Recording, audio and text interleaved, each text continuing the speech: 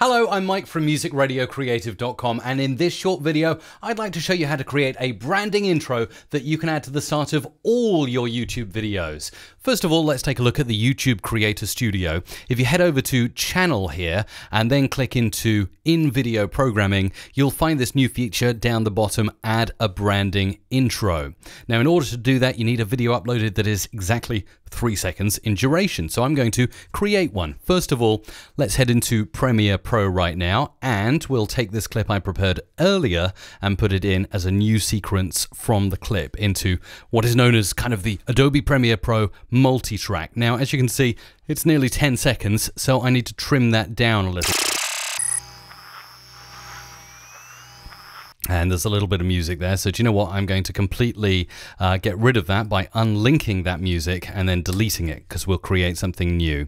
Now I want to find the start point, which I think will be good to be around there. Drag that in, pull that down, and then we'll find the end point, which I think will be, as you can see, it goes on for quite a while afterwards. We don't need all of that, so just after the little gloss goes over the music, about there will be fine. Drag that in like that.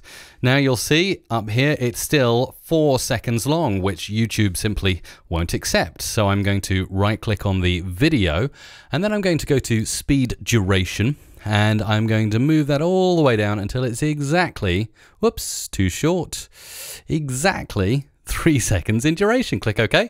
Boom, you've got yourself a 3-second intro now. Looks lovely. So now to make some audio, and you know I love Adobe Audition, so let's head into that and record a quick voiceover which will introduce my channel with, of course, our website, musicradiocreative.com. So let me do that now. musicradiocreative.com. Now I better check that that is exactly 3 seconds, otherwise I'll be in trouble. Yeah, I think I can get away with that, 2.5 seconds. So let's get rid of that. And actually, we can just musicradiocreative.com. Yeah, that sounds good to me. Now, what I would usually do is maybe go in and add a little bit of dynamics processing. So let's head in and add something here. Perhaps one of these presets like Boomy Kick. That will just do a little bit to brighten it up. musicradiocreative.com. Okay, and then I will maybe trim the end and the start just here. musicradiocreative.com. I think I'll pop it into the multi-track as well. Let's create something right now on the desktop, so we can do that. Fantastic. Now the session is on the desktop. I'll drag in my untitled recording there, and you know, I think I'm going to also go into the effects rack and add a little bit of reverb, just that little tiny bit of shine. musicradiocreative.com. Bring up the dry. musicradiocreative.com. Okay, that'll be enough for now. And then I've pre-selected a couple of sound effects. So what I want to do is I want to have a bit of a boom when this comes in. So I'm going to drag in my boomy stereo effect there. You can see it on the second track. And this effect here has a lovely end to it. Have a listen. So that will be the kind of ending to the intro. So we got the in, the out. Now I just need to find out where the point is in the video that you get that big bang. So let's have a look in Premiere Pro. There is a point you see here, boom. See that bit? I want to match the sound effect to that lovely boom that happens there, which is at 0.8. Now you've got to be careful with this because that's frames and not seconds. So it gets a bit complex, but it's okay because you can go in here, time display, and you can change it for the purpose of video editing. So I'm going to do that now. There's a lot of confusing stuff in here, but I know that I'm editing film at 24 frames per second. So let's do that and zoom in. And now let's attempt to find 0.8, which is there. So as you can see, that's relatively quickly that actually happens. So what I need to do now is just, I'm going to trim the end off here.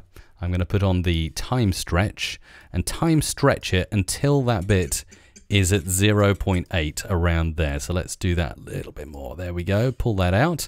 And now we've got something that goes on for 3 seconds. Remember that key everywhere when we're making this edit for this branding intro, 3 seconds is what you're aiming for.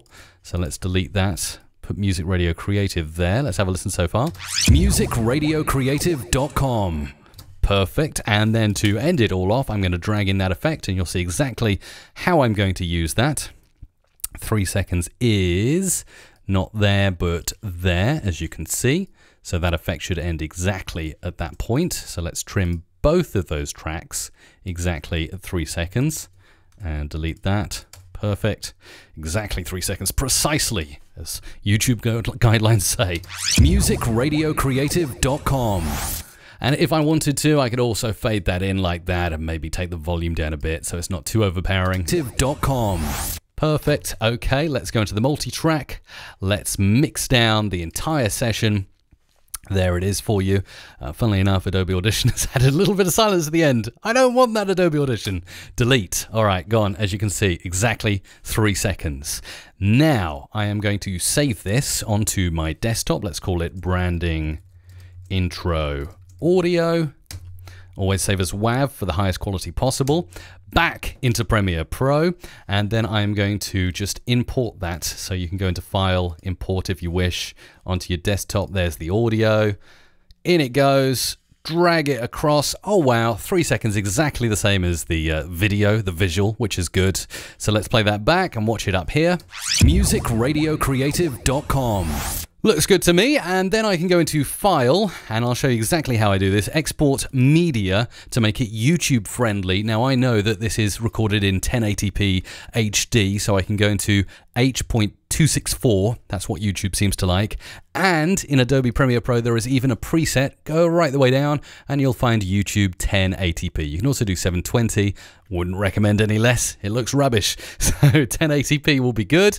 There you go. Already the output name is Music Radio Creative Intro. Export it.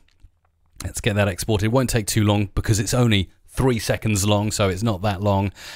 And that is done. So now we go back to our lovely YouTube Creator Studio. Remember, channel in video programming. Add a branding intro. It's going to say you don't currently have any 3 second videos, so upload one to use this feature. So you can go in, make it unlisted, unless you want to notify all of your YouTube subscribers. So I'd recommend to make it unlisted. Head over, and there it is. Music Radio Creative Intro, MP4. Up it goes, and once it's finished uploading and processing, you simply add it in the place that I've just shown you. It really is as simple and as easy as that to do yourself a branding intro using a combo of Adobe Audition and Adobe Premiere Pro. Now, if you don't want to do it yourself, you can just go to mrc.fm/branding intro, and we'll create you one here at Music Radio Creative. If you'd like to get your very own branding intro video for YouTube, head to mrc.fm/branding intro now. musicradiocreative.com